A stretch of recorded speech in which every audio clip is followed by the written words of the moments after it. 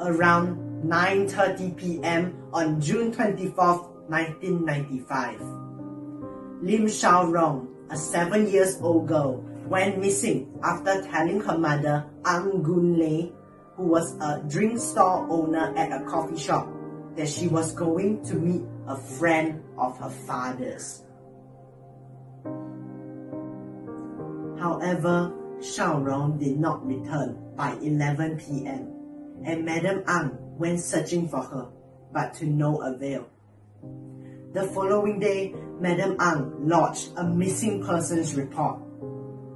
Sadly, Shiow Rong's body was found in a drain near a sewage tank at Jalan Woodbridge, nearly 8 kilometers away from her home. Further police investigations showed that she was raped and then murdered. It should be noted that Lim Shiow Rong, according to her mother, does not normally leave the store except to go to the playground or buy sweets. She also doesn't know how to take the taxi or the bus by herself.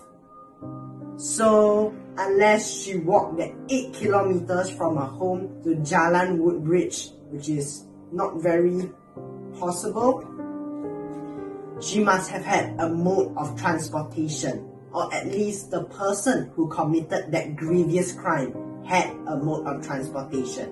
For example, a car or a van. The van is more of like a cliche movie kind of vehicle for kidnapping. However, to give things a little twist, Madam Ang found a note in Shiow Rong's waist pouch which she had left behind at the store.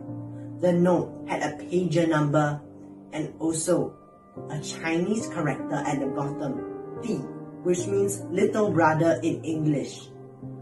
Now, Shiow Rong only has a younger sister. So, who in the world is this little brother? To make things even stranger, Madam Ang found the date when Shiow Rong went missing, 24th June 1995, written on her bedroom wall.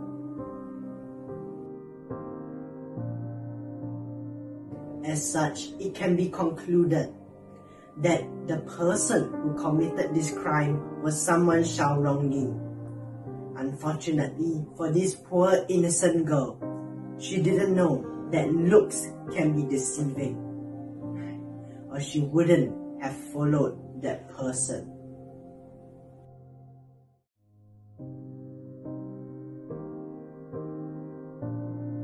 To end off, I would like to share that I have met Madam Ang on 4 September 2021, which is quite recent, and I have also patronized her drink store.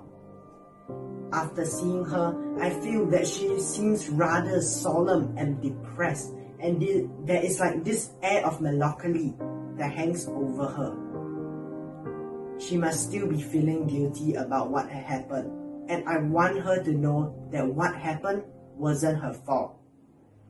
As such, I sincerely hope that if anyone remembers anything about that fateful day, which is called June 24th, 1995, please contact Crime Library Singapore. I am Kim, Ambassador for CLS. Thank you.